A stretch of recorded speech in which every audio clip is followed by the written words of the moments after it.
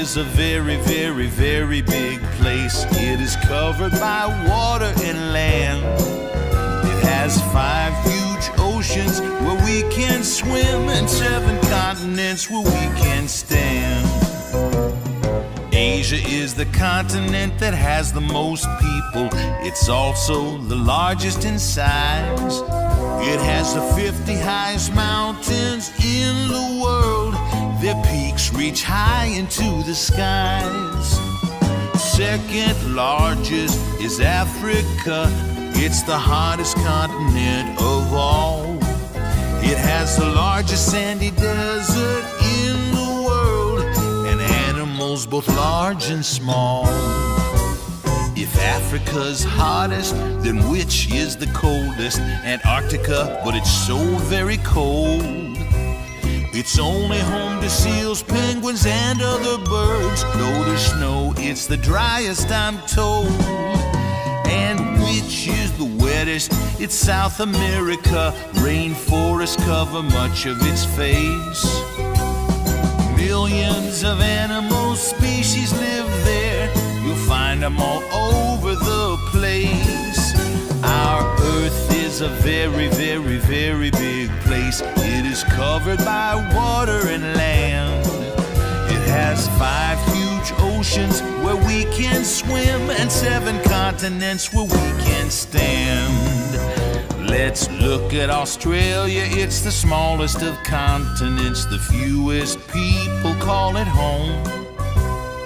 Most of its land is the bushland and outback where koalas and kangaroos roam. Now on to Europe, though it's rather small. It has dozens of famous old cities. Berlin, Madrid, Paris, London, and Rome. Each city is uniquely pretty. Last but not least is North America. It's the continent that I know best. It is the home of our own United States, a wonder from East Coast to West.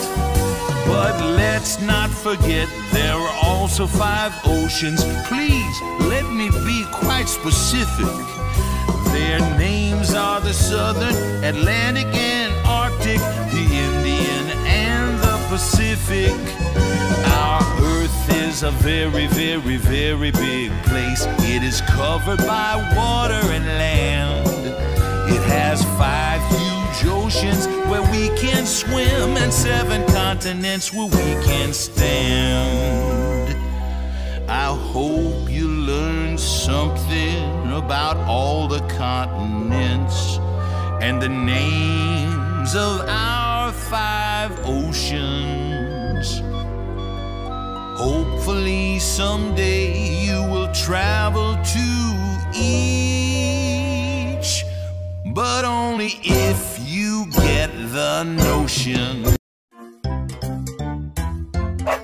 There was a farmer, had a dog, and Bingo was his name-o. B-I-N-G-O,